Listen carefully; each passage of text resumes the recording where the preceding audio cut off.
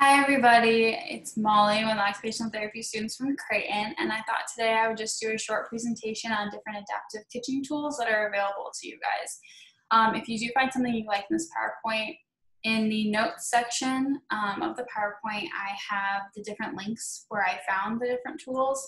I also have a Word document that went out with the email that has all the links as well. And by no means is this an all-inclusive list. There are thousands of options out there and available to you guys. Feel free to do your own research and find whatever option is best for you. Okay, so the first thing we're going to talk about are different cutting boards that are available. This is one of the things that there are so many different cutting boards available, just slightly different versions or completely different. A and B, as you can see on the screen, and the left and the middle are very similar. They both have the raised sides on one of the corners for you can stick a sandwich in there and cut that. They both have the little nails that stick up, and you can put fruits or veggies on there to stabilize so you can cut. It helps with one-handed cutting.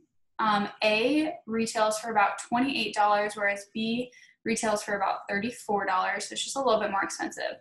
But these two are both on the lower end of the scale for cutting boards.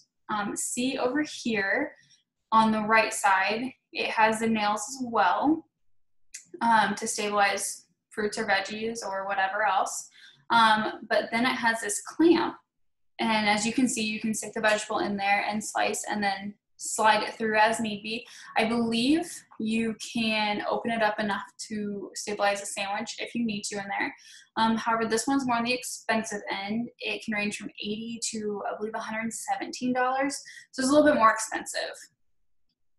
A couple more options. A over here in the upper left, it again is one of the more expensive options. It's about $109 to $120, but it is really nice. As you can see, it has this dish here and then the lid that has a grate on top, so it catches everything and you can grate one-handed if need be.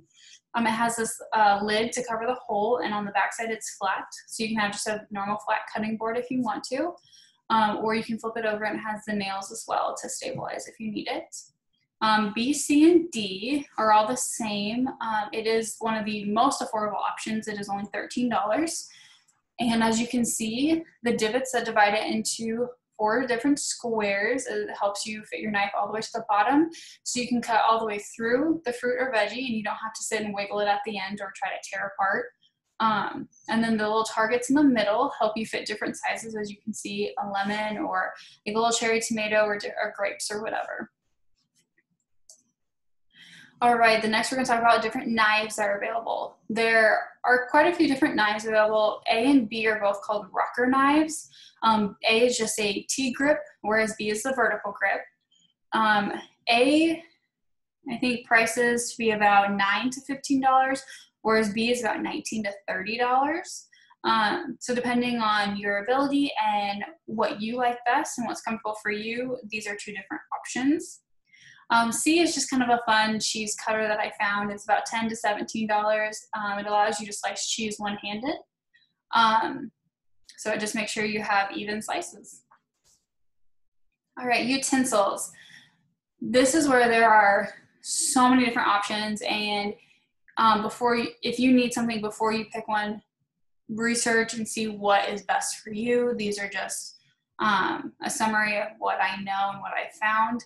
So A over here, they're built up handles, and I believe at the stem of the utensil you can bend it if need be. If not, there are options out there where they are made to bend or come bent. These are about $9 to $12 a piece, depending on the utensil you decide to get. B, this is just foam grip tubing, so it allows you to build up a handle without having to buy it already on the thing, and it allows you to move it from utensil to utensil or object to object.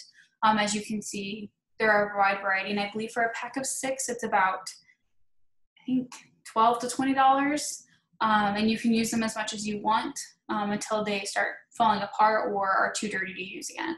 But like I said, you can use them for utensils, pens, hairbrushes, toothbrushes, whatever you need. So they're very universal grip. C over here, this is a universal cuff. Some of you have probably used these before. They have this little pocket here where you can fit the utensil or toothbrush, hairbrush, whatever you need. They're about $10. I know people have made them themselves, so that's an option as well. Okay, pot holders. There are not a lot of adaptive pot holders out there. I have actually a couple of these and I use these. They are wonderful for heating up something in the microwave. You don't have to worry about waiting till the glass or bowl cools down. Or if you have impaired sensation, you just can't tell. These are awesome. If you look in this left picture with the Chiefs one, there's a bowl that just fits nicely inside of it, and then you just put it in the microwave, heat it up, and then when you grab the bowl out, you don't have to worry about being too hot. It's also great if you need to set it in your lap at all, you won't burn your legs. They are 100% cotton. The material, the thread, and then the padding in between must be 100% cotton for it to be microwavable. These are all options available on Etsy. They can range from $5 to $18. If you get a sports logo one, they're on the higher end, as it compared if you get a generic pattern. Those are usually the cheaper options. Or I know online there are patterns available. I've personally made a few of these. They're pretty easy, so if you or anyone you know sews, this is an option. Okay, so non-slip mats. There are quite a few options out there. These are the main two that I know. So this is a, I believe it's called a tenure non-slip pad.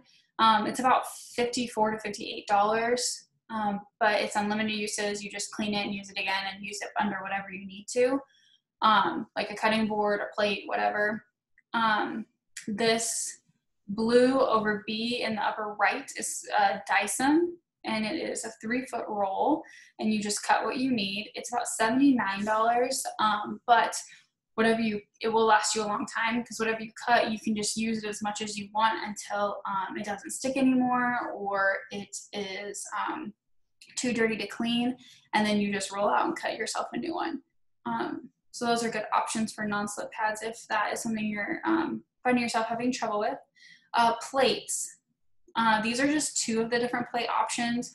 They both have the higher sides, are easier for you to scoop if you're having problems with that. C is about $10 a piece, whereas D is, I believe this one's a little more expensive because it has a non-slip pad underneath, so it's about $34. Whereas C, you'd probably want to put like Dyson or something underneath if you're trying to scoop and it keeps sliding on you. But D, as you can see, does not have that. It's a little tilted and it has that non-slip pad underneath. Can or jar openers. I know personally I have used this one in the middle, B here. I've tried them before. They are really nice. There's ones that you can that stick to the top of or to underside of a top cabinet, and you just stick the jar, and you can either use both hands if you need to open it, or close, and then, or just one hand if that's what you need. You don't have to worry about trying to twist in different directions. B here is, I think that's about $34 to $40. Back to A, so on the left side, this is an easy squeeze, and so it's a can opener. You just stick the lid of the can right here, and then you just squeeze these two together until you go all the way around, and then I believe this metal bar just pops out. You can pop it out and then pull the lid up. That is about $18 to $24. It is available on Amazon. This one, C on the far right, is also available on Amazon, and it is an electric can opener. So on the underside, you just attach it into the part of the can where you need it to be, press this button on top, and once it goes around, you just press that button again, and then there's a little grabber on the bottom side that you can lift up, and it will grab the can lid up for you.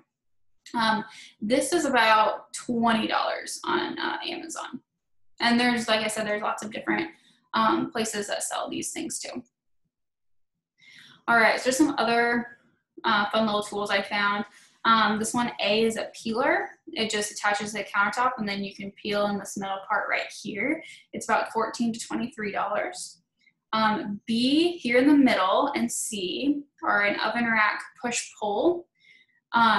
So this one on the, and B, picture B on the right side is one you can buy. Those ones, I think on Amazon are about $10, but they can have, you have wood ones, silicone ones, whatever. Or, as you can see, you can make your own using just a paint stirrer stick. So if you have some lying around, just Sharpie out these little nooks and then you can use it.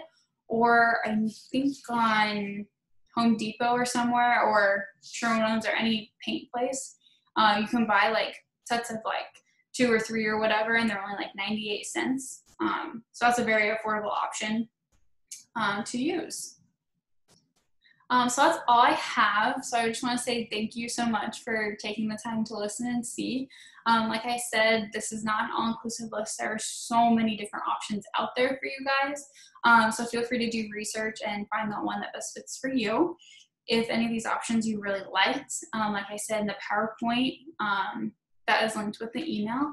There in the notes section, there's all the links available, or in the Word document that went out, there are the pictures and links available as well. So thank you again for taking the time. I hope you guys learned something.